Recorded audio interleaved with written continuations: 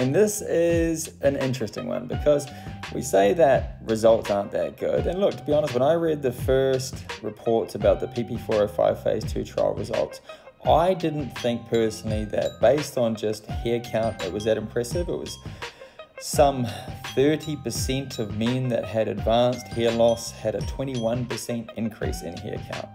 Now, if you were doing something for 2 years, then you might go, okay, that's not great for the remaining 70% of people that got nothing.